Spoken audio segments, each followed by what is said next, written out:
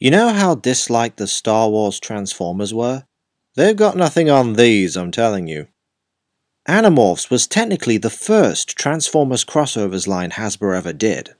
Most seem to forget that, admittedly for good reason. Animorphs is a book series by Catherine Alice Applegate. The basic premise is that 5 teens acquire morphing powers to fight an alien or Yeerk invasion. You had the books, the TV show, and of course the toys, the package bios of which actually feature a recurring quote from the books. My name is, huh? My name is, what? My name is, chicka chicka. Insert name of kid here.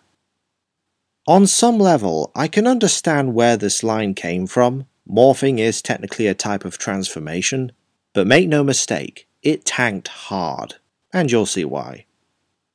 Each of the main cast, save for Rachel, got multiple toys in this range, unless you count those Taco Bell tie-ins.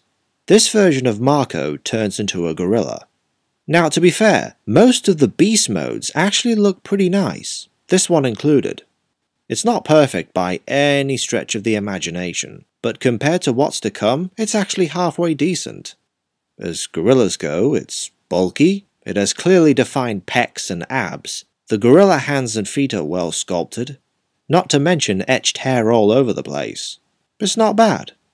Though I'm guessing Marco's seen Beast Wars and is taking cues from Primal by constantly standing upright. Okay, gorillas can walk bipedally where necessary, but that's all Marco can do.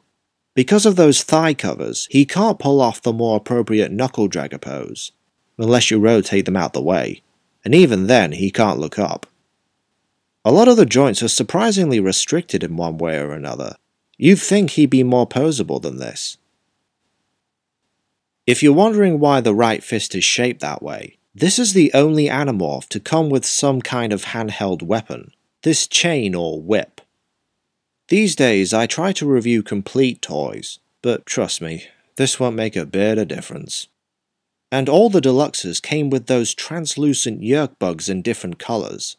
I have no idea what they're for, assuming kids didn't try to eat them. Marco's transformation is partially a striptease. I wish I was kidding. First, you pull off these gloves. Then you... Cut it out! Then you pull off these pants.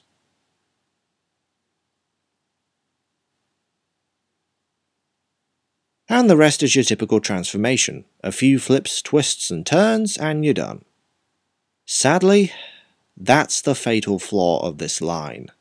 Anyone who's read the books or watched the show will know that Animorphs don't do that. They don't part shift like the robots do. The body essentially stretches into the shape of an animal, right down to the skin, bones, cells, muscles, and organs. It's less painful than it sounds. But as you can see, eyes are still eyes, limbs are still limbs, that's how it works. Toy technology is not that advanced yet, so they had to go back to basics with these. As such, we end up with what at best could be referred to as mid-morph modes. Humans in torn clothes, with so much fur and animal parts still visible, and more often than not, tiny little pinheads on top of bulky bodies. Is this what personal training does to you? Not to mention, you lose any of these parts and this toy is a lost cause, if it wasn't already. The head somewhat resembles Boris Cabrera, who played Marco in the live-action series. I don't know if these are meant to be show accurate. It's kinda hard to tell, or care, when the rest of this looks like a half-assed cosplayer. Articulation is pretty much the same as before. And judging by his left fist, he can hold the chain/whip here too. Seriously, how many fetishes do they cram into this thing? Finally, these have their own version of the mutant head gimmick from Beast Wars. In this case, a mid-morph head. You know, if they ditched this feature, this line probably would have been better. Despite all of this, I'm still reluctant to rate this not recommended, because frankly, this line was doomed to fail from the start. The Animorphs concept cannot be done in toy form. Not like this, anyway. If this was a transforming robot like a pre-Transmetal 2 Optimus Miner, it'd be a whole different story. But as is, this and almost every figure from the range comes off as incredibly tacky. If you're insanely curious, you might be able to find a few of them cheap online, but don't hold your breath. Knock it off!